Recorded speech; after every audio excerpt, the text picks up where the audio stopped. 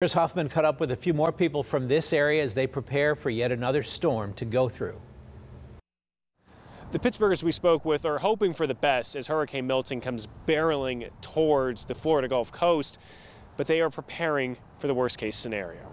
For some Pittsburgh natives, it's the second hurricane in just a few weeks. Jeffrey Hickman owns a bar in Clearwater Beach. He lost his home, car, and business in Hurricane Helene. It's hard to play victim when it happened to so many other people. This time he's not taking any chances and evacuated. He was looking for flights and found the last seat on a flight and came back home to stay with family. It felt so good to evacuate the state of Florida, to evacuate Tampa and Clearwater Beach, and make it to real safety right up here in Pittsburgh.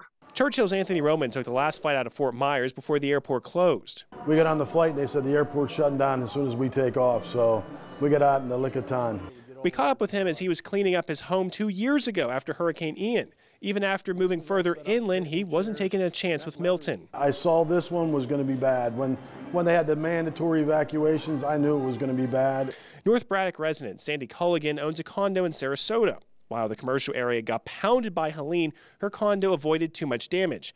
This time, there is more concern. Already, power companies are telling people to expect outages. We might not be able to communicate with you because all our power is going to be out, so we're just warning you to stay safe.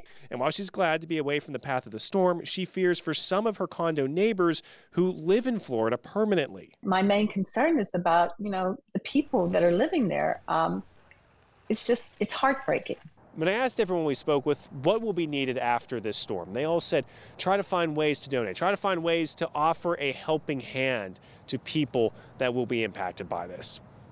On the North Shore, Chris Hoffman, KDKA-TV News.